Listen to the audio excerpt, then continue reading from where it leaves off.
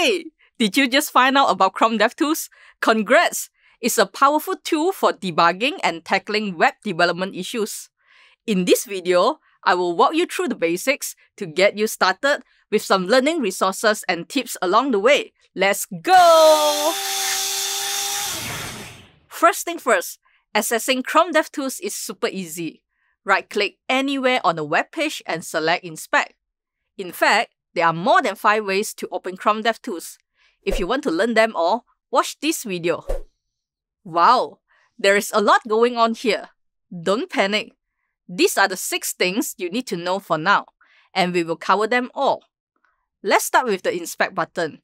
You can use this tool to highlight any elements on the page and inspect the DOM in the Elements panel. But not only that, you can view its CSS in the Styles tab, or add a new style, or change the color to deep pink, for example. In the Computed tab, there is a box model to help you visualize the final styling, like the element size, padding, border, and margin. You can double-click a value, edit it, and view the change live. There are more tabs here. However, you don't need to rush into those now until you need them. By the way, if you want to simulate how the page looks on a mobile device, toggle the device mode. For example, select Pixel 7 to see how your design scales. Next, the console panel is where you will find all your application's log messages and warnings. This is your go-to place for identifying errors and fix them in your code execution. Not sure about logging messages? This video will show you the ropes. Let's say, when you click on a coffee, it throws an error in the console. You can easily see the file name and line number causing the error. Isn't that handy?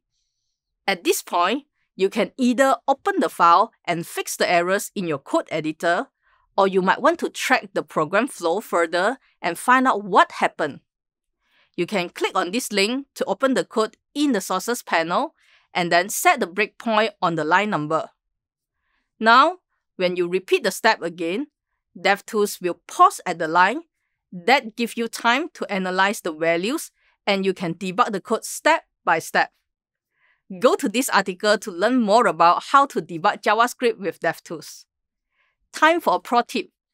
Do you know you can edit the code directly in DevTools? To do that, you need to set up a workspace and follow the step in this video. By the way, the console isn't just about viewing messages. It is also a playground for experimenting with JavaScript. For example, you can run the script to list out all the cup elements on the page, or even change the cup's color. Take note that the $sign is a shortcut of document.query selector. Did you know that DevTools has a list of shortcuts to help you test your code faster? More shortcuts are covered in this video. Lastly, a web page usually has different resources like images, JavaScript, and CSS. The network panel is where you can analyze network activities when loading a web page. Open the network panel. If you don't see any logs, reload the page. You can filter the list by request types like CSS or images. Another pro tip here. If you want to filter multiple types, hold the Command key and select the types you want to see. Look, there's an error here. The status shows 404. What does that mean?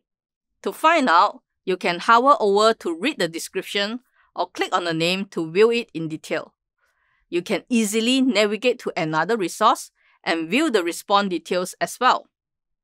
Before we wrap up, this drop-down on the top here is pretty cool.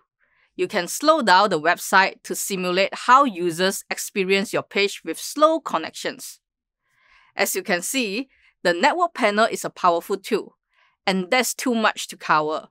Here is where you can go to learn more. Alright, one last bonus tip just for you. If you want, you can customize DevTools based on your preferences. For example, you can change to the dark theme, switch to different languages, and customize keyboard shortcuts. For more productivity tips, watch this video.